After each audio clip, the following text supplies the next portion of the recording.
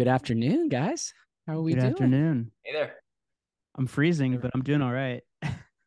Yeah, it is unseasonably well, I guess it's unseasonably cold for Austin, but it Yeah. is winter, and I feel like this is the actual winter weather that we've gotten. But Rich, you would probably find it humorous because the if there's any you know ice on the streets, the entire city shuts down. It's pretty crazy. Yeah, no, I mean, I live in California, so similar. It snowed once since I've lived in California. I've lived here over 25 years, so I hear you. And it's pretty cold here right now. It's like in the 20s or 30s, so yeah, I get it. I don't know what's going on. Well, we're really excited to have you on the show today. And we like to start off with good news stories, which we all share a personal or work related good news, something positive in our lives that's happened in the last couple of weeks. Who wants to kick us off? Well, I'll go then. I'll go. My good news is while it kind of relates to what we started talking about, it is freezing in Austin, Texas, but we still have power and electricity, which as is funny as it might sound, that we could actually lose power for days. That has actually happened in the last few years here. So that's my good news. Hopefully it stays that way. Yeah, we already started stocking up water in like pots. So hopefully it doesn't get to that. I can go next. Steven, you'll have to keep this on the DL. So Rich, if you didn't know, me and Steven are cousins, but I just found out today, and this won't go live for a month. So I think my older brother will be okay with me sharing this at the time that this comes out. But he found out that he's gonna have a girl, so it's gonna be his second child, and it'll be the first niece in the family. So really excited about that. Oh my goodness. Belinda must be thrilled Oh yeah, that there's finally a girl. she is. Wow. Well, those are two really like personal stories. And so mine's a little bit more work related, but I think really it was really positive news that I was excited about. So we debuted at Coursera. We're a fully 100% remote company, although we do have offices that people can go into. So we debuted a new strategy at the beginning of the year, which we're calling local connections. We had an all hands, and we encouraged everyone to go to a local shared space. We have a national contract with a shared space provider, Rework, and we encouraged people to go there, and we got people together, and we had parties, and that we had 400 people going into spaces, interacting, having a great time, listening to our all hands, celebrating, etc. And I think we've really turned the corner here on personal connections, and people are really excited about it. And so that's been one of the biggest challenges I think over the last couple of years, is how the heck do we actually get these personal connections? And we seem like we're on the right track. So I'm really excited about that. How awesome. And Rich, was Coursera fully remote prior to the pandemic, or was this a transition during the pandemic years? It was not fully remote. In fact, I always found it incredibly ironic. I joined in 2019, and we're about getting an education anywhere, regardless of where you live, right? Regardless of your economic situation, et cetera. But yet, you basically had to live within 30 miles of the Mountain View office to work for us because of the commute issues around that. So when COVID came around, we pretty quickly shifted to a fully remote, as of course everyone did, but we embraced that we are going to do it forever pretty quickly on as well. And that's where we are now. I, I wouldn't call us a hybrid model. We don't ask people to come into the office, but we have offices. And if you're like, for example, if you lost power, if Brandon loses power and he's sick of his kids, he's a person I work with. You happen to live in Austin, and you all live in Austin. He can go to our WeWork space, and that's paid for fully by the company, and get internet connection and meet up with other folks, etc. What an amazing benefit, and love that you guys are creating opportunities for people to connect and working on making it like an organic part of work. And so that's amazing. Well, we have a lot we want to dig into today, and but we like to start with just getting a little context around you as a person and professional. You've been a chief people officer for almost a decade, and prior to that, you're an executive at other tech companies like Yahoo and eBay. So share with us your journey. Like, tell us a little bit about your story.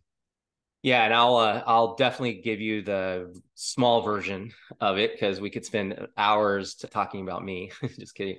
And I listen, I'm a good listener of your podcast and I love it, by the way. And then a lot of times I think when I hear people on, they'll talk about, oh, I wasn't in HR. I was an accidental HR person. I'm the opposite. I went to school wanting to be an HR person. And pretty early on in my life, I figured out I was interested in doing this. Ironically, I have a lot of people in my family are in HR. So my stepmother, my father, my wife. So there's a lot of Wow. people. Yeah, there's a lot of people in the family that are in HR. So at any rate, I went to school wanting to be in HR. My first job out of college, undergrad, was working with a consulting firm, a compensation consulting firm called Radford Associates, which is owned by Aon. Does basically high-tech compensation consulting.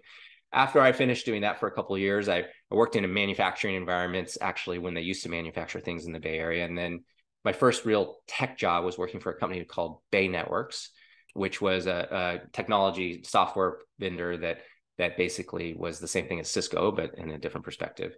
And then after Bay Networks, I got my first head of HR job. This was in 1999. Everyone was hiring like crazy. I had never even been a director before, and I got an opportunity to run HR for a 300-person company that was about to go public. And it was amazing, and it was really exciting. And then in 2000, we crashed like everyone else. The bubble burst. We had to lay off a whole bunch of people. And so I went through that whole life cycle. After doing that for a few years, I had an opportunity to go work with eBay, which was really why I saw real transformational work. I did a bunch of things at eBay. The biggest thing I did that I would say was notable over my period of time at eBay is I led the HR due diligence and M&A work. And so got to work on a significant amount of deals, did that period of time and integration in that perspective, including the Skype deal. So when eBay bought Skype, I was on that deal. I got an opportunity to move to London and become the first HR director at Skype during that period of time. Wow. And we scaled like crazy during that period of time. And so that was really exciting. Came back from that amazing opportunity in London and then went to Yahoo. And there I held a couple different jobs, but the majority of time I spent was working with the COO organization who had all the business related functions across the company. So half the company basically turned this person. When you think about back in the old day, Yahoo's front pages and all the technology you saw from that perspective, the programming that came on all those pages, all the business, sales, marketing, all those pieces. And so did that for, 6 years or so. And then became chief people officer at a company called Gigamon, which is a cybersecurity company, which we also were lucky enough to go public. And it also went private over a 6-year period. And now I've been at Coursera for 4 years. I just completed my 4th year like 2 days ago. So as the chief people officer as well. Congratulations. And Yeah.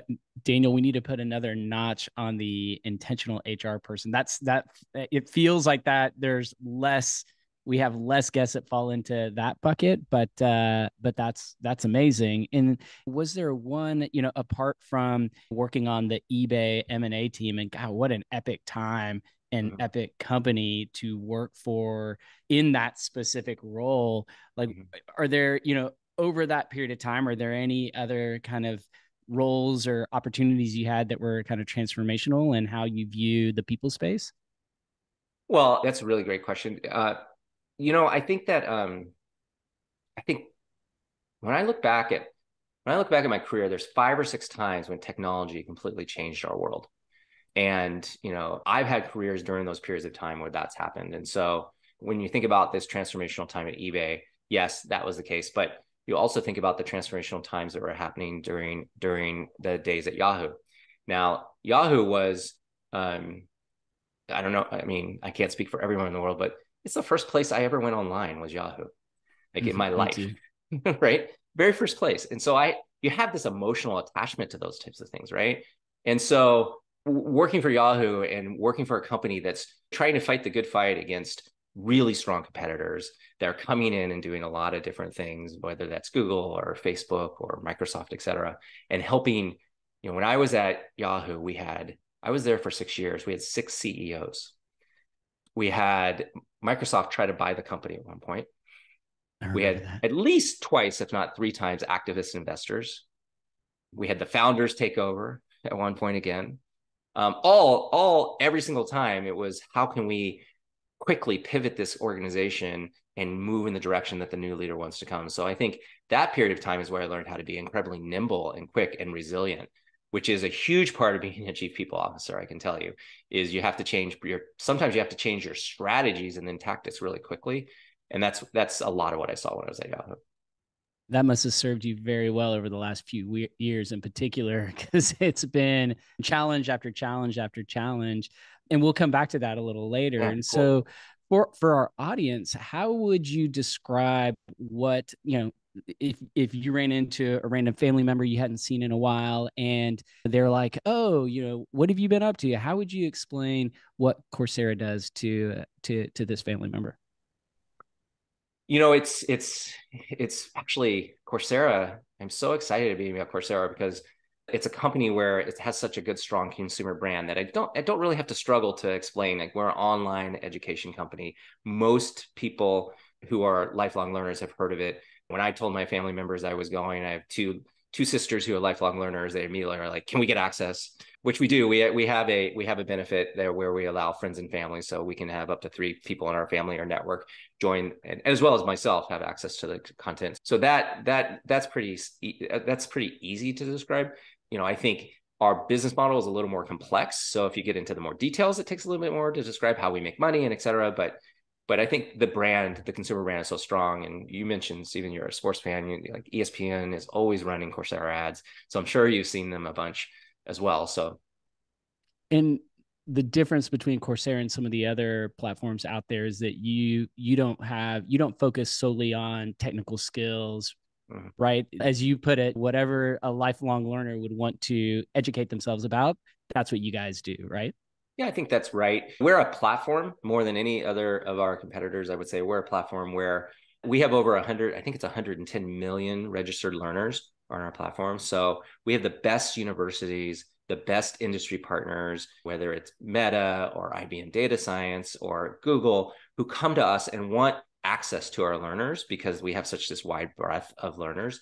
There's some cases where this isn't a true fact, but for the most part, we don't create any content. Our university partners create the content, or we have subject matter experts that do guided projects that create the content, or we have industry partners like Meta, IBM, Salesforce.com teaches how to be a salesperson, et cetera. Intuit teaches how to be a bookkeeper. All these types of transformation certificates that we have as part of our product portfolio, we don't teach those. We offer the platform and the technology and the experience, and also the ability to gain students into those courses. So that's really one of our biggest differentiator. Are there any courses that you've taken that our audience would be surprised to hear that you've taken? Wow, that's a great question. I've taken that you'd be surprised. Well, I'm going to forget the exact name in the course, but there's a capstone course that's taught was taught when the Ukraine war first broke out, and it was taught by the Ford School of Business out of Michigan. And it was a set of 6 to 10 individuals who have lived in the Ukraine region who teach at this institution, which is the University of Michigan. And they're basically explaining the last 50 years and why there's a conflict going on.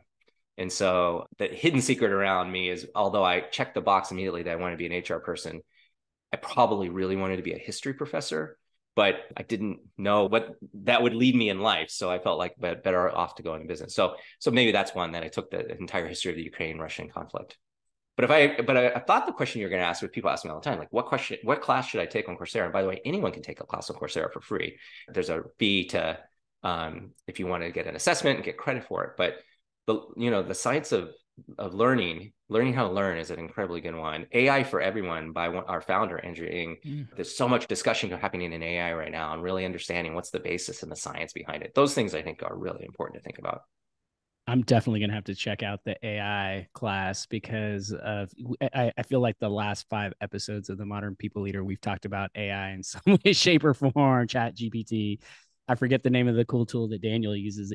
Jasper. That. Yeah. He loves that tool. So why should we be jealous of your day job at Coursera? So I think that I mean the best way to describe that is every organization that is trying to compete for talent in today's world talks about their mission and being mission driven. And by the way, I fully support and believe that everyone believes that mission is important and is connected to it. But I can tell you at Coursera, it's real. We change lives through learning. And we routinely will put up stories from our learners where the entire virtual room is in tears about how taking courses on Coursera has changed theirs and their families' lives. And, in my career, when I was working for some of those bigger companies we were talking about, I did a lot of work in emerging countries where you have sets of employees working there, big groups of employees, and they're highly productive employees. And when, like, for example, you'll be walking up to an office space, which is state of the art. And not only is Yahoo there, but Microsoft is there, Workday's there. There's all these companies that are there employing these folks. The reality of the situation where they're living is you have these individuals who have access to education, who have these amazing jobs, and you look literally to your left on the sidewalk, and there's a family of 5 with a pot and a shack. And that's where they're living their lives, and they'll never have access to that education. But Coursera allows that, right? And so, like, what makes, I think people should be jealous of why I get it. I'm so privileged to work at Coursera, is my entire career has been, centered on trying to solve talent gaps. But like, this is a company that's doing something about it, and doing it from a perspective that we can change the world. So it's very, very real. You can taste it almost in our culture and how real the mission driven is. Board members talk about it, and that's why they're on the board, all the way down to the entry level engineer. So it's a huge part of how we operate. Speaking of life changing, I'm sure that people even internally at Coursera have been able to change their lives from some of the courses that they've been able to take. So I'm curious, being a learning tech company, I imagine that y'all do quite a bit of dog fooding. It sounds like you've taken advantage of a lot of the courses. Are there any, learnings from the stuff that y'all are doing internally that y'all have been able to share with your customers? Yeah, we have a strategy that we call customer zero. And customer zero to us means we don't want products to go out into the marketplace until we've tested it within our own employee base and really understood it. Sometimes it's called dog fooding. Sometimes it's called drink your own champagne. Either way you want to look at it, it's an incredibly part of our process and how we think about it. And we've used it a lot. And it's been in different, I'll give you these learnings in a second, but it's been interesting. When I first joined Coursera, what we were doing was focusing on and have everyone in the company take a class for the year. Like, just take one class a year. And we got 100% 2 or 3 years in a row. But what we did over the last several years is start to take a look at our populations and create skills rubrics for each organization. So to answer that fundamental question that everyone has, what does it take for me to develop here? And what it takes to develop in an organization sometimes is very nebulous and subjective. And so we've laid out skills rubrics for most of our positions, not all of them, of course, but for most of them, where we have, here's what are the skills that we believe you need to demonstrate to be at levels within the company. Now, that's a very important point. You need to demonstrate them, not that you take a course on them, then you need to demonstrate them. But by the way, if you want to understand how to demonstrate here, here's a set of courses and pieces of courses that you should take on Coursera that'll give you the instructional pieces to understand what that skill is and how you do it, et cetera. And then you need to take that and, working with your leadership team, demonstrate that. And so we call that skill up. And we measure that on how many Courserians take a course on a monthly basis, or take a portion of a course, have a learning moment on our platform. We shoot for anywhere between 20 and 25% a month of our employees are taking those courses.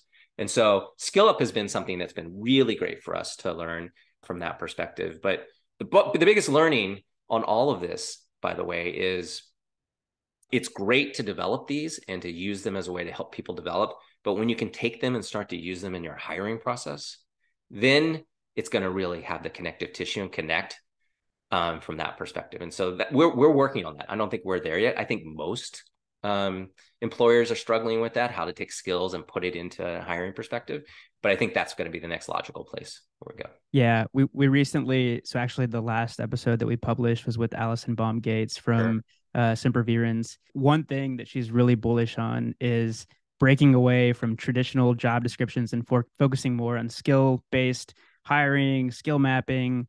And yeah, I feel like you're spot on, and y'all are onto something. Is there anything that y'all are doing at Coursera on the internal mobility front? This is something we're hearing more frequently the last couple of months. I feel like almost every conversation we have, internal mobility is brought up. So I'm curious if there's anything y'all are doing. Well, that's a great question. When we think about it, we use SkillUp for that piece. So, okay, so we've defined these rubrics of what it takes to develop yourself in each one of these organizations, and then we go back to our learning platform and say, this is how you gain those that expertise and knowledge. And so, one thing we do is with SkillUp. The other thing that we've done is we've created, when we came, and are we out of the pandemic? Of course we are. But when we came out of all of us being locked down for a long period of time, the last thing we all wanted to do was take an online course or training in general. It was very I mean, I don't know how you all felt, but it was like there was a lot of fatigue in that. For sure. And so we were struggling with how can we help connect these dots and give people the space and the time to be able to absorb this training, because there's no question that you have to be exposed to the skill and then you have to learn to demonstrate the skill. And both of those have to happen. But getting exposed to the skill, people feel like they don't have time. So we created dedicated learning days, which we have no meetings for that day. And we encourage everyone to take courses or talk to their mentors or generally work from that perspective. And that's been really helpful. We've also created, as a response to the thing about people being so burnt out, and so, it's been such a long haul for everyone. We created, a lot of companies were doing a day of rest here, a day of rest there. We decided to combine it all. So we do 2 global weeks of rest a year where we just shut down the company. Now, you can't completely shut down Coursera because we have learners. So there's a little bit of support that has to happen. And those people take time off at a different time, and we make sure that happens. But we do shut down the company completely. And what's really interesting? We've seen our SkillUp access go up dramatically during our global weeks of rest. So people are taking those opportunities to learn and grow and develop their careers. So those are the things we've seen. Where we've seen the best traction is we've partnered with Salesforce.com on how to be a sales development representative, how to be an SDR. It's a certificate that you can get online. And what we've seen is we've been able to bring people in through that program and develop, and a majority of our best serving SDRs have graduated up to being mid-market salespeople and now becoming AEs and et cetera. So we're seeing a progression of people who come in from little to no experience as an SDR all the way up to being a highly functioning AE within the company. And so we've seen that happen as well. I need to take that course. Being a 2-man company and trying to sell sponsorships, I'm rusty. I haven't done any SDR work in 7-8 years. I need to freshen up. So I might be taking that course. And the person who kicks off that course might be dear and near to your all's heart. It's Mark Cuban. What? So, oh, wow. Yeah. So yes. in the first part of that course. I'm a big big Mavericks fan, so yeah, I'm definitely gonna have to take it now. Given that Coursera has 110, you said 110 million learners, right? Yeah, and I'm sure, I think it grows every day. So that's directionally correct. Yeah. A lot of learners. There are a lot of learners at Coursera. And I'm just curious, are there any skills that you see as the most in demand for jobs in 2023? Yeah, great question. And we typically split those into what's traditionally known as soft skills versus more technology skills. And what's interesting is when we look at this each year, and we've produced some reports on this each year, and that we do publicly, the soft skills haven't changed. Like those are really consistent year over year, how to collaborate, how to be a leader, et cetera. We have, and as we think we'll continue to see, switch from a technology perspective. So this year we're seeing a lot around AI, as you can imagine, and other types of sort of transformational technologies. We see a lot in cybersecurity. There was a report that was released, I think it was by Microsoft partnering with McKinsey a couple of years ago, that was talking about the significant amount of, it's going to be something like, and I'll totally mess up the numbers here, but let's just say for the numbers, there's going to be like a billion unfilled positions in technology over the next 10 years. And they are in cybersecurity. They are in AI technology or data science. They're in basic front end and back end software engineering. And what's interesting is a significant amount of technologies probably have not been invented today that are going to be in demand 10 years from now. And so it's mind-blowing. Yeah. So it's hard to wrap your head around that. Right. So this whole concept of you go to school and then you go to work, like that doesn't exist anymore, right? Like that's obvious, but that's in motion now. Like if you're not reskilling yourself from a technology perspective, like, okay, so I know you said the last 5 podcasts you've been talking about AI, et cetera, but like it's going to fundamentally change the way we work. And I I'm not sure I believe it's going to completely disrupt all of work. I think it's going to be a significant assistance and time saver and automation piece. So, for example, if you needed to write a job description, why would you ever write a job description? Just look it up on chat. I mean, you're going to get immediately one written from that perspective. But understanding how to do that, understanding how that technology works, understanding how it fits together, that's skills that you may not have needed 5 years ago being an HR or people leader. Now you need it. So everyone has to reskill themselves. And so Yeah, that's what we see. I spent some time, geez, it was probably like 3 or 4 months ago when the layoffs really started accelerating throughout high tech and just more broadly. The history around like trends I've seen in downturns in the past, because I remember everything you were describing about eBay and Yahoo, like that was, I remember all of that. So there's always, in I was walking Daniel through like, what have those trends looked like and what have I seen? And there's always at least the last two downturns, there has been, and I'm excluding COVID because I think that was like an isolated event specific to a very specific thing. You always know something is coming when you start seeing talent acquisition and team members being laid off, because there's this recognition like, oh, we're not going to be hiring. So why are we keeping our recruiters? And you see it through that cycle. There's always buzz around tools that can help HR scale with much lower headcount. And this time around, it seems to be all focused on AI. So the number of AI tools and recruiting platforms, we've been getting requests of people wanting to get on the show to talk about the great tools that they have. And we've noticed that it's like, again, 3 months ago, we weren't seeing a lot of activity and a lot of buzz around AI, but it seems like that has picked up. And I'm just curious, in addition to what you've mentioned, do you think there are any other aspects of HR that are ripe for kind of disruption with AI? Absolutely. I think that with the success of the recent product releases, et cetera, and it's so much in the news now, it's become hot again. You're very right, but it's definitely been something that's we've seen for a long time at Coursera, where people are trying to pivot towards that perspective. So what are some examples that are going to change? Well, you talked a little bit about recruiting, but wow, how much is that going to change in the future? Like, and what is that going to look like? And what is the technology going to look like? But also, I really grew my career as an HR business partner, is what it was called back in the day. Mm-hmm. And one of the best things that you do as an HR business partner is you coach and guide leaders. And the other day, I started getting on an AI tool and just started pulling up just to see what it would say. Hey, I have to deliver some difficult news to an employee. How should I do it?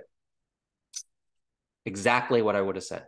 Wow. And so I think that does that eliminate an HR business partner function? No, I don't think so. But what it does, especially with the companies that can embrace the technology, train it in their culture, and get it from that perspective, I think getting consistent feedback that managers are more comfortable with. Like, they don't want to feel judged by another person on asking a stupid question or silly question, but that you can test things with.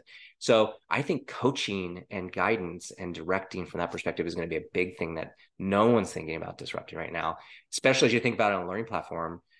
Forever, we've said, okay, we're going to do a training. Let's practice how to give difficult news. We'll put 3 people together in a group and 2 people role play and 1 person give feedback. Well, the chat can do that now for you. We had right? You can ask that question and you can do that. So I think that's going to be majorly disruptive. Of course, all the predictive measurements are going to become even more intense as well, right? So predicting, like, what are the characteristics of someone who's engaged, who's not engaged within the company, who's thinking about leaving, who's thinking about being promoted, who's silently quitting, or et cetera. Like, any of those pieces are going to be really big. So like, I could go on and on and on, but I think it's going to be across every part of what we do. And I think I'm really excited about it too. Me too. On the coaching point, I think it was Josh Burson who we recently had on who said one day we're going to be able to basically upload all of the best coaching advice from the best coaches and give it to employees, and they can ask any question to this AI coach and it be able to spit out an answer. Now, I'm Totally so agree. excited to see what comes out here in the next 5-10 years. And this, you can train this technology, right? So, the secret is, how do you make those answers connect to what you want your culture to be, which can be this subtle piece of where you're going with it. But I think if you train that over time, which is very possible to do, it's really powerful. So cool. And I'm so curious to see where the future, and I think in the future for this wave of, or this HR tech cycle that will have these stronger AI tools, I think it's going to be a lot shorter than some of the other HR tech cycles that we've had, but we'll see how it all plays out. And so we want to talk a little bit about Shop. And so how big is the HR team at the people team at Coursera? Yeah, so Coursera's about 1,200, almost 1,300 employees. We have 75 people on the people team. So we call it the people and places team. It includes all of our workplace experiences teams, or our people experiences teams, as well as we have a social impact team that's part of that group as well. So that's a sizable team. And I'm curious, how do you keep all of your employees on the people team rowing in the same direction?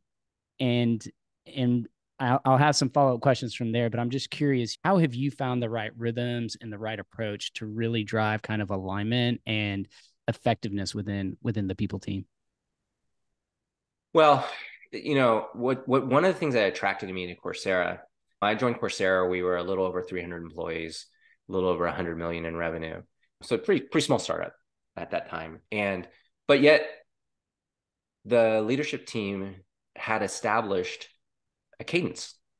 And a cadence is incredibly important to running a business. And so that's what I found in other companies that I think have been very successful as well, is there's a routine cadence to how you operate. So the world is chaotic. Life is chaotic. Technology changes everything. But what you can count on is, in April, we talk about strategy.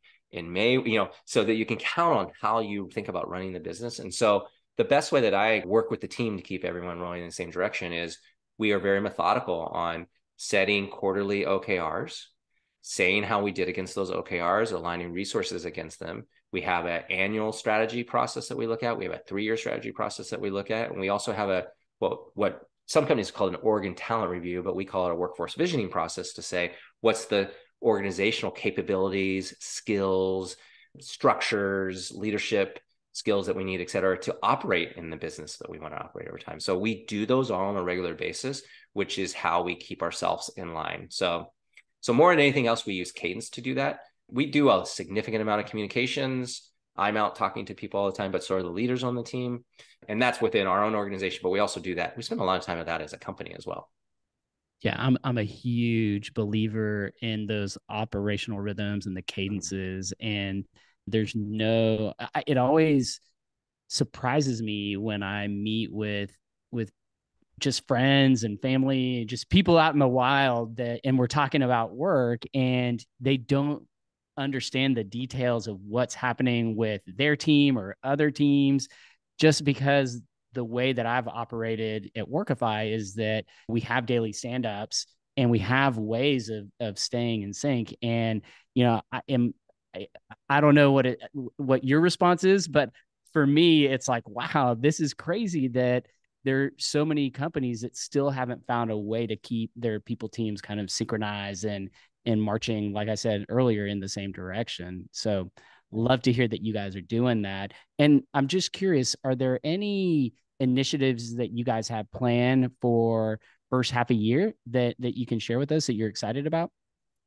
Yeah, one thing that I'm really excited about is, again, going back to this concept of customer zero. So one of our big things that we have on our platform is a leadership academy. Now, and this is a story I'll tell from my days at Yahoo. It used to be, if you wanted to drive transformation or increase skills in certain areas for your leadership teams across the company, it could take multiple years. Here's an example. At one point when I was at Yahoo, one of the 6 CEOs that I was with, got all the top leaders in the company together in an offsite for a couple of days when we talked about our strategy, our culture, and how we were going to be successful moving forward. It was one of those great meetings that you have where everyone's like, this is fantastic. So the ask from that meeting was, we need every manager in the company to go through that experience. The people team got together and said, okay, if we need to do that in person and people are all over the world, we'll be able to complete that in the next 2 years. Right? By the time we got through with that, there was a new CEO. Like things had changed, right? So it was way too Sounds slow. familiar. Yeah. Right. So, right. And so what things like the Leadership Academy do, it's a set of skills that we have put together that we think make a fantastic leader, what leaders need to do. And by the way, you can change it by company, but it's a set of key skills that you want to have that people can take as part of their curriculum that they take online at SkillUp.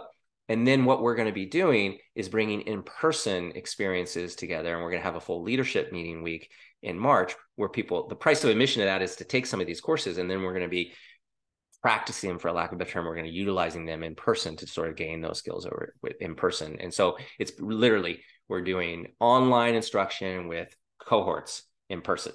And so I'm super excited about doing that.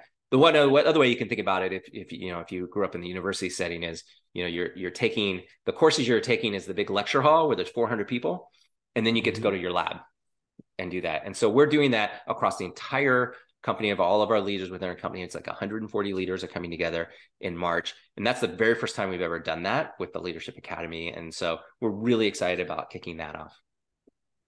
Sounds very, very cool. And so let's fast forward. It's mid-December 2023. Everyone is about to take off for the holidays. You're feeling really good about the year. The people team, you crushed all of your goals, and all the expectations you had have been met. Give us a peek inside your brain as kind of you think about this scenario, and what are some of the things your team, has accomplished? What are some of those key things that that the team has done that really drove you to success? Well, one of the metrics we'll be looking at is the improvement of our engagement scores over time, as well as the improvement of how people feel they can develop their career over time. So those are two big metrics that we look at. We have employee pulse surveys to measure that. And the initiatives and the things that we need to execute on to achieve that are centered in a couple areas. One is, I talked about Leadership Academy, but we've coined that internally as the year of the manager. That's how you scale. Like your experiences, think about it. Your experiences as an employee, unless you're in a small 2-person company, is really centered around your manager. Like that's the person who designs a lot of the experiences you have. And so we think we can scale the engagement of our company by really helping our managers be more and more effective. So there's this Leadership Academy that we're doing. We're also going to be putting together a complete management curriculum for all our employees, creating potentially badges that people can earn from that perspective, doing development plans for our more senior levels, et cetera, et cetera, et cetera. So there's a big focus on management and executing on management training. The second one is around this employee connections piece that I talked about in the beginning, personal connections. So, we did in 2021 and 2022, we did fly people in to locations and said, okay, let's have big events and let's pull people together. We found them, although some like them, they never changed the needle on people's feeling about personal connections. And so in-person offsites, in my humble opinion, are infrequent, expensive, and ineffective. Agreed. Totally right? Agree. Yeah. And I don't know how you scale them. Exhausting as well. Yeah, they're totally exhausting. So we came up with, okay, it makes a lot of sense for leadership teams to get together to talk about strategy and other pieces. And it makes sense. So we have the leadership teams getting together, but we're driving local connections. And so, as I mentioned, the first time we are attempting to do something local connections was getting people into these rework spaces.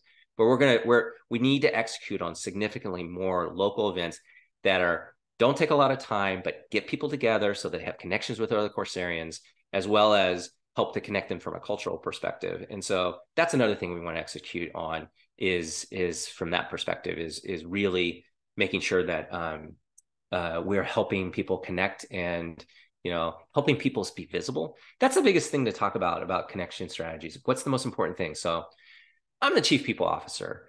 People see me. I have visibility in the company.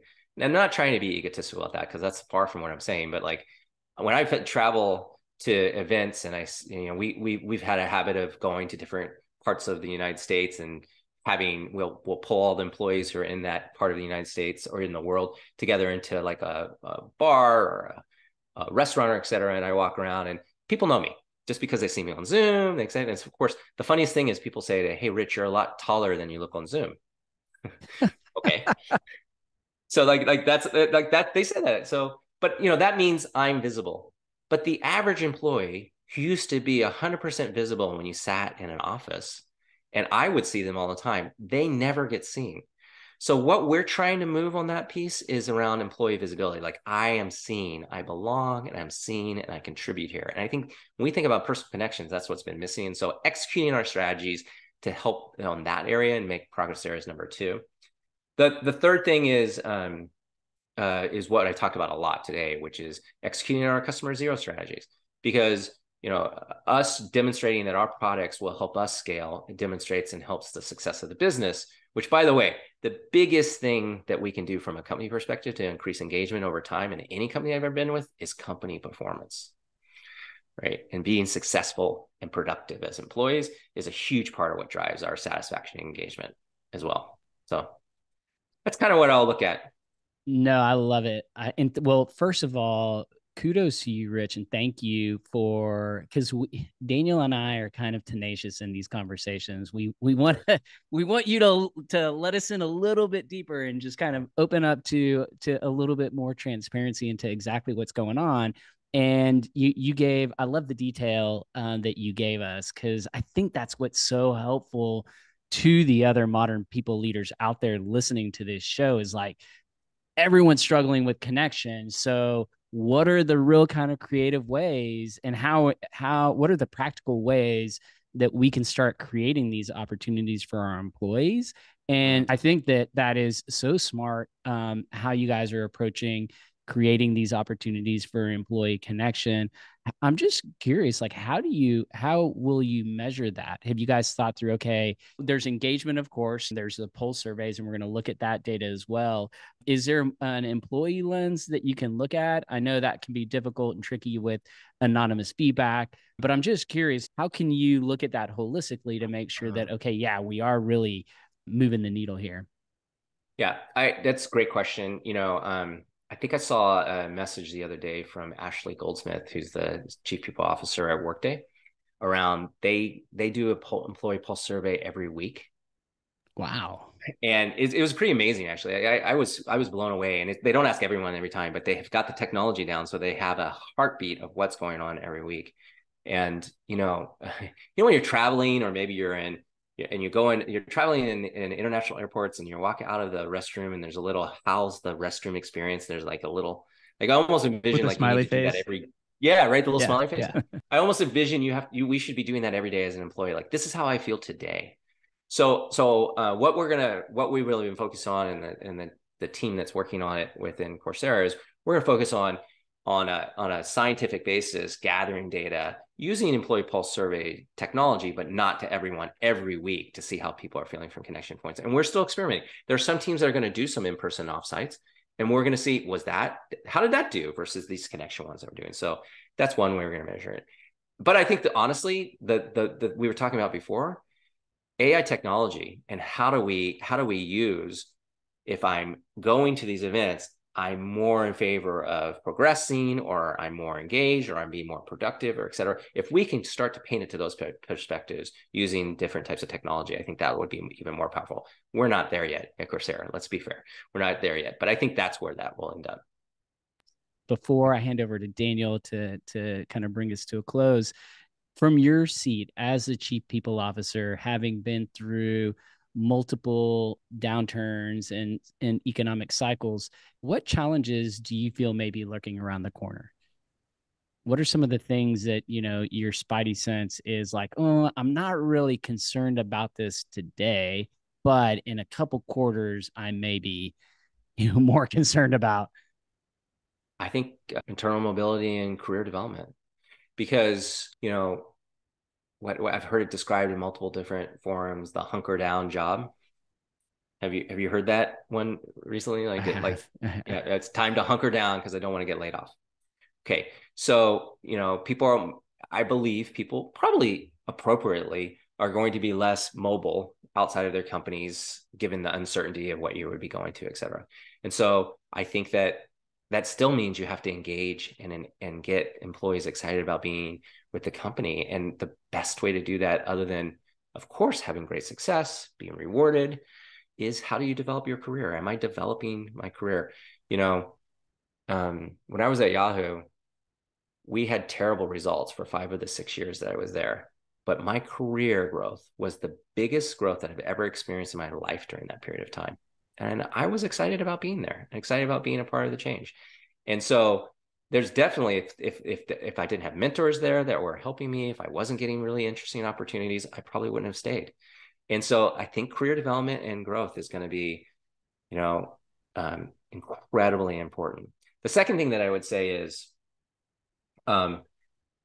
making sure, you know, we have to be very careful about the pendulum swinging back on the war for talent. So, you know, over the last several years, it's almost like we do anything to hire an employee. We'll give you any amount of compensation, we'll give you any type of benefit, et cetera. Now you're starting to see companies start to swing that back, saying you have to come back into the office. Oh, we're not going to do as much perks. We're not going to do this, et cetera. I still think we still need to realize that the war for talent is real. In fact, I heard a joke the other day that said the war for talent is over and talent won. So, you know, like it's real. Like there's still a huge shortage of skills. That's not, especially in skills that are transformational and technology-based skills, which is what the company I'm working with is dealing with, of course. And that's not going to change. Like there's not all of a sudden going to be a surplus of AI data scientists on the market that we can pick and choose from. So we're going to have to engage and make sure that we are creating really good environments for people to work in during this period of time. So I worry, you know, if you're I don't know, if you're a company like Coursera, which is, you know, a $500 million company with, you know, 1,300 employees, you have to differentiate yourself in certain ways to get people to want to stay here, and creating negative environments where you're pulling people back into the office or forcing them to do things that they don't want to do. That's not going to play at a company our size. And so that's one thing to sort of keep our eye on as well. On the career development piece, so my wife, she's a machine learning engineer, and they just started a women in tech mentorship program at her company, and it's cohort based. And this is like the most excited I've seen her in the last, you know, couple of years. And I think you're right. I think people are excited to learn and to grow, and I'm excited for her. And I know that a lot of other people out there listening to this would be excited if their company took the time to invest in their career, their growth as well. So I wish we could keep talking about this stuff, but we only have like 4 or 5 minutes. So I'm gonna take us into the rapid fire questions. So we have a few questions for you. So question 1, how do you define a modern people leader? What are the traits and characteristics? You know, I think this is, while this is a modern way of viewing it, I think it's pretty consistent over the years. A modern people leader has to build talent. They have to think strategically. They need to drive excellence, and they need to champion collaboration. That's a large part of what we've been tasked to do over my time. And so I think that's a large part of what we do now. Under the build talent, there's a huge piece of empathy. That is a big difference. And if I want to say what changed over most of this stuff over time, is this real need to be empathetic as a leader, and to be open about who you are. I was coached early on in my career is don't talk about your personal life, don't share personal things. No one wants, you know, it's not the right thing to do. Now it's expected that Yeah. people understand that, right? And that's actually, I'm much more comfortable with sharing, but that's the way I was coached, interesting enough. Yeah, I had a prep call with one of our guests that we're gonna have on in a couple of months, and I think the way that she put it is that leaders are having to level up their consciousness in order to like figure out like who they are authentically, how can they present that person to their employees, because that's what people are looking for these days. They want to connect, and yeah, I think that's great advice for the people leaders out there. All right, so if you could go back in time and talk to a 22-year-old you, what career advice would you give yourself and why? Don't be afraid to do things outside of HR to develop your career. Like, Boom. yeah, period. I think that the thing that makes great HR leaders and people leaders is understanding the business. And there's no better way to understand the business than to work in different parts of it. Love it. All right. Last question for rapid fire questions. If you could fix any HR or people problem with a magic wand, what would it be and why? Entitlement. You know, uh, one of the biggest questions that I heard my colleagues talk about, and I saw as well during the lockdown and pandemic, that HR leaders were getting from their teams was, "Are you all going to pay for my lunch? Because I have to pay for lunch at home." And that sort of just rings of, at the time, of course, it's a very fair question, and it was, challenging for people's pocketbooks, right? They weren't used to paying for lunch because they would come into work. But there's a significant amount of people around the world who lost their jobs who service that place, right? And so the answer was no. So I think that we have to balance empathy, competing for talent, with this concept of entitlement, where we have to be accountable for what we're delivering, and it is a business, and the business is around, we are a mission-driven B Corp, so we are around doing more than just profit. But at the end of the day, it is still a business that we have to operate, and we have to do the right things from that perspective. And so to me, that would be the one. If I had to wave my wand, it would be that we could take entitlement out of any workforce. I'm gonna have to Oh go my. and re-listen to the Katie Burke episode, but I'm like 90% sure that her response was very similar. Interesting. Yeah. Yeah, I've heard Katie speak before. We have a lot of similar thoughts, I would say. And so, yeah, entitlement is just immediately when you said that, that's what came to my head. And with that, I almost caught myself launching into talk about entitlement, but we're unfortunately, Rich, we're at the end of our time. We've been extremely fortunate to have amazing guests like you, mainly through organic kind of word of mouth and or recommendations that we've gotten from the guests that we've had on the show. And so we always ask the question, if there's one brilliant people mind out there that you feel has to be heard, that we absolutely should include on the show, who is that person? Off the top of my head, David Winley, who was the Okay. chief people officer at Yahoo when I was there, was a strong mentor of mine and is doing some interesting work. And the broader thought I would have is, there's a lot of really great introverted people leaders out there who want nothing to do with talking publicly, or doing fantastic work, and getting people like that on. I mean, I'm actually an introvert. There's a great TED talk about the power of the introvert, but there's a lot of people doing fantastic work who aren't as comfortable about sort of talking publicly, that I think we all can learn so much from, around how doing it. So not that David's necessarily an introvert. I'm not trying to call him out in any way, shape, or form, but I think he would be a great guest. Another great guest I would say is Beth Axelrod, who I think is taking time off, but was the chief people officer at eBay and then went on to Airbnb. Love He it. also And was a co-author of the War for Talent book when she was at McKinsey. So she might be amazing too.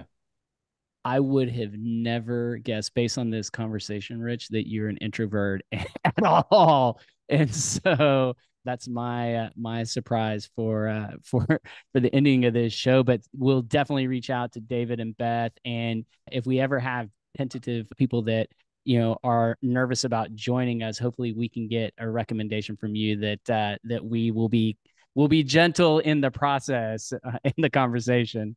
Yeah, just remember, I totally will. Just remember, it's not that introverts can't do things publicly. It just takes a lot of energy. It's draining. Yeah. I Yeah. get it. I get Yeah. it. And so with that, we're at the final tradition of the modern people leader. We like to end with a one word or one phrase close that is a thought or feeling that you're taking away from this conversation. Who wants to start? I did a lot of talking. You all want to try first? I can go. I'll say learn.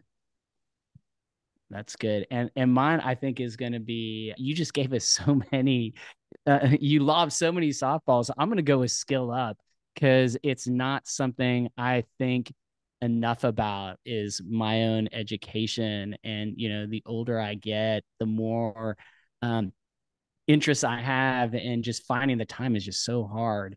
So that's kind of what I'm leaving with, is skilling up and investing more time there. The word that I'm using, and I've been using this word for how I'm thinking about 2023, is perspective. We have so much positive things that we're able to do because I'm privileged to work in a technology company that's working on changing the world, and I get opportunity to talk to you all and to influence people's lives and work at a company and get paid for it, et cetera. I mean, all that's a, like perspective of what else is going on in the world and things that people are going through. And, you know, it's just honor and gratitude to be a part of a company that's trying to help. So to me, perspective. Amazing. Well, Rich, such a great conversation. Thank you for being so candid and letting us throw some curveball questions at you. It was an absolute blast. So thanks again. Cool. It was awesome to meet you too. All Likewise. right. All Bye, right. Have a Take good guys. care. week. Bye.